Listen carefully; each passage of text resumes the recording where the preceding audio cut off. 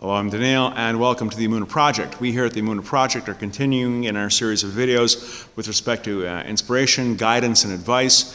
And one of the things we were talking about before was the Yetzer Hara and the tactics that the evil inclination uses against you.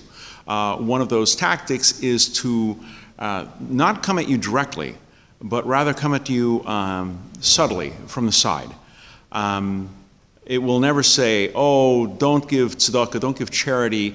It will never say that. It'll say, listen, why don't you wait a week or two when you get a nice paycheck and you'll be able to give more money and it'll be a bigger mitzvah.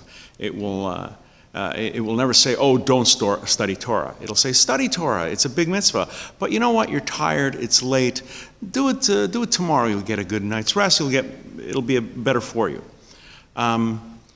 If you are the type of person where you think this might work, try and use this tactic. Use the same tactic against the Yetzer Hara.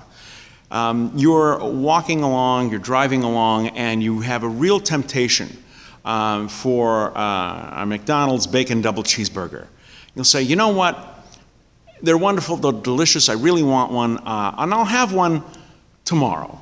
I'm not really all that hungry now, but tomorrow if I'm really hungry, it'll be all that much more delicious. Depending on the kind of person you are, that might be a good way to get over the temptation, just to kick it down the road a bit.